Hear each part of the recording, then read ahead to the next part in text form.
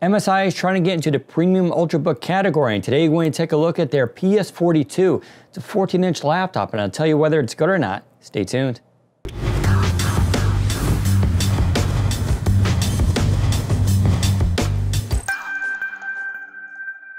Okay, let's take a closer look at the build quality of the PS42. So as you can see, I really like this design on the outside. It's kind of like a brushed metal, but it doesn't really have any texture to it, but it doesn't really pick up fingerprints, which I really enjoy. And they have their logo here, but it's very subtle, so you can barely see it unless you get a nice reflection on it. I think this is just a really cool design and look. I like it a lot. All right, turn to the left side, we've got a bunch of ports here. So you do have a barrel charger, which is really old school, but this is what happens when you kind of go with some other brands like MSI who are still fans of it. You do get an HDMI port, Type-C 3.1, but this gets weird now. This is gonna be the whole theme of this review. MSI makes some weird decisions. So yeah, Type-C port, awesome. 3.1, good for data transfer. However, it cannot charge the device. So there's no power delivery there, which is a little bit, well, strange. So there's definitely also no Thunderbolt 3 support.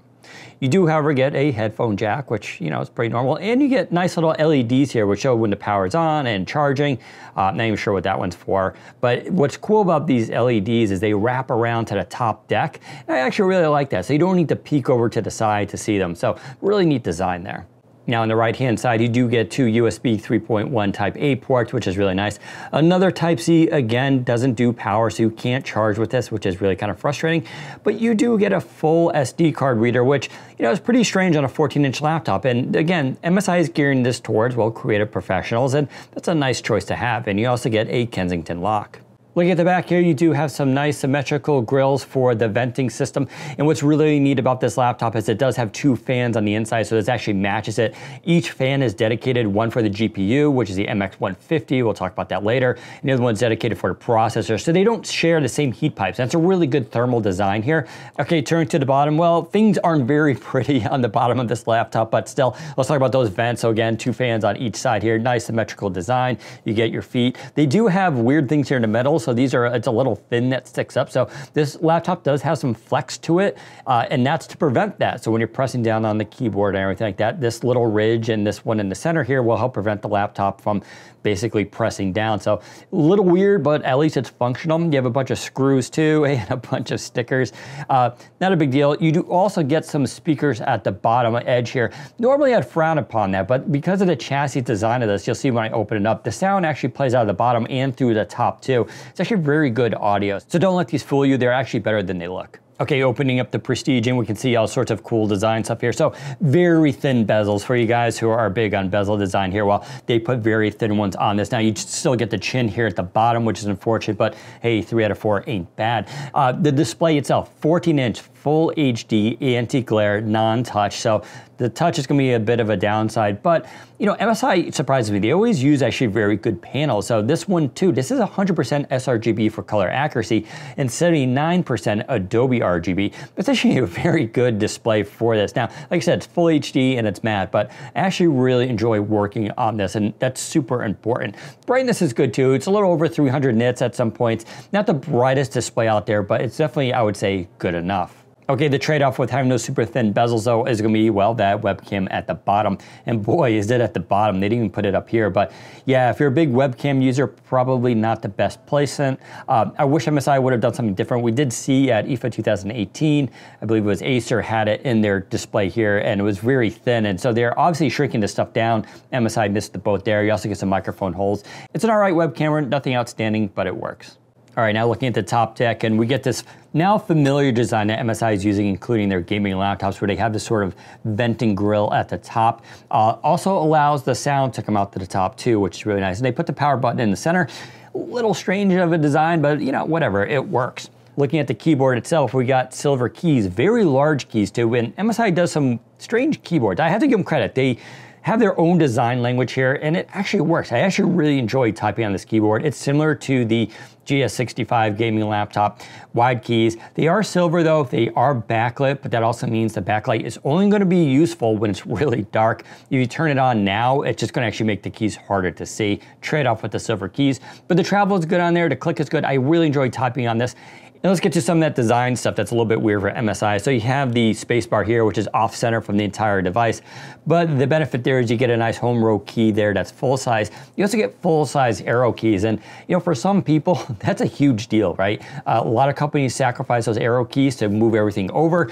They didn't. You get full ones here. You also get a function key only on the right side, which you can then use for the power and volume. You don't have one on the left. Again, a little bit of a weirdness, but I had no issue typing on this or getting used to it. Again, coming back to odd designs, let's look at this trackpad. So it has these beveled corners on the top.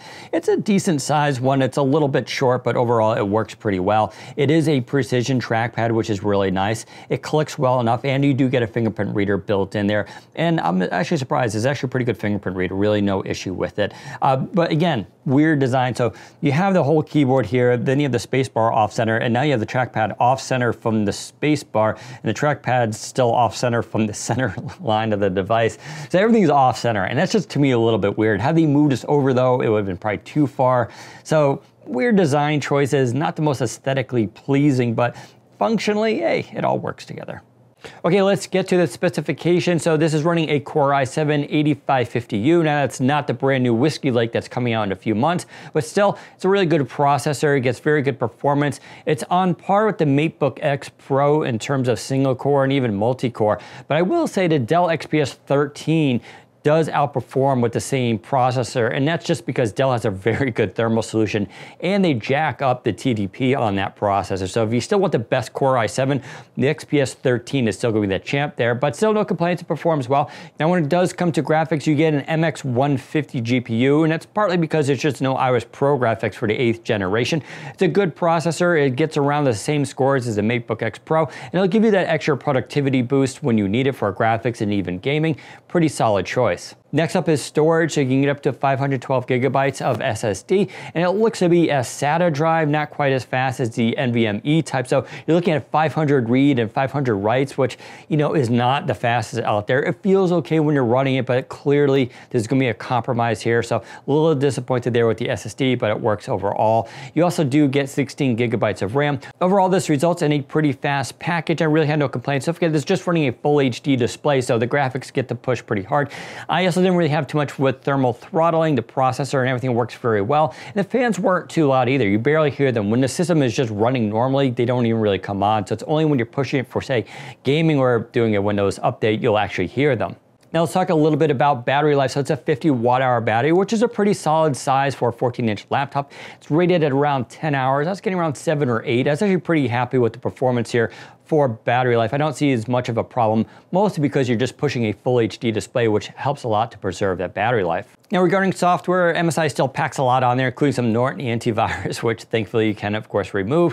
They also have their Dragon Center and a bunch of sound stuff, and you know, it's a little bit more than I prefer in an Ultrabook, but at least you can uninstall a lot of it, and the experience has actually been okay. The sound is a lot better than I expected. It's not the most bassy system out there, but because they're top firing and it kind of comes out of the top of the body there, it actually sounds pretty good for audio. You combine that with that really good display, and it's a pretty good experience for those who like productivity and multimedia. Okay, let's bring it all in. So the PS42, yay or nay?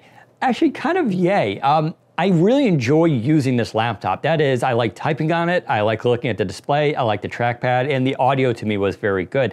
At 2.6 pounds or 1.2 kilograms, it's also a very light and nimble 14-inch laptop. So to me, the overall experience is just kind of fun to use. Now, there are some issues I have. The Type-C port is just weird. I wish it would charge at the very most. I wish it was Thunderbolt 3, which I really would expect at this sort of price point. That to me seems to be like a major oversight. Now, the aesthetic stuff is a little bit weird, but it doesn't interfere functionally. To me, that's an important distinction. But there's also the price tag here. So this is $12.99, where something like the MateBook X Pro with a similar configuration is $14.99. So for that $200 though, you're going to get a 3000 by 2000 display on the MateBook. It's also a touchscreen. It's also a very good touchscreen. You're going to get a giant trackpad. You're going to get much better Dolby Atmos audio. You're going to get a way faster SSD on that thing. You're talking like 3200 read speed. So that extra $200 goes way further with the MateBook X Pro, and to me that's sort of the bar here. That's one of my favorite laptops. They also have something like the XPS 13, which is also a really amazing laptop, which has a maximum performance in my opinion for a Core i7. But if you want to spec it out similar to this, you're going to go up into the $1,800 price tag, but still, I consider it to be a solid option.